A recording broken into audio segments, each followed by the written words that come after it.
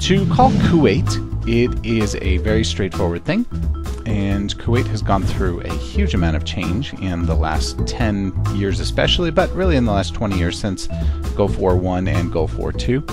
And in Kuwait, if you want to make a phone call to a friend who is in Kuwait and you're calling from the United States, you'll need to know the country code, which is 965.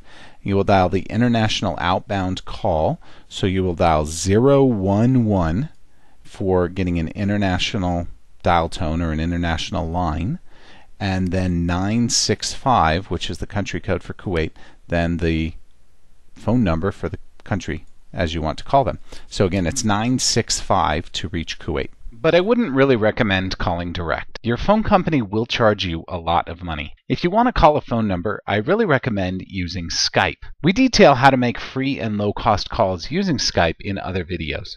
If you want to call your friend's computer, you can also use a few programs that will let you call for free. Of course, if you have Skype and they have Skype, you can call using Skype, and you can click over here to learn more about that if you'd like. If you're on a Mac, you can use FaceTime, and it's possible that FaceTime may be coming for PC in the future as well. But if you're on a Mac and your friend is on a Mac, then you can both use FaceTime either on an iPhone or any other Mac-enabled device, as long as you both have Wi-Fi or an internet connection. And another option, if you're on a cell phone and they're on a cell phone, then you can use something called WhatsApp, and inside of WhatsApp there is a calling feature.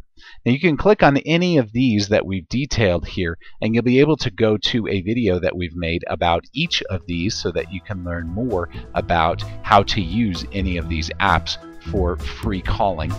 And as long as you and your friend have them, you'll be able to make free calls using these tools. If you liked this video, please be sure to give it a thumbs up below. Be sure to subscribe, as we have more helpful videos almost every single day. If you have any questions that we can answer for you, please be sure to come and visit us at showmehowtodothis.com.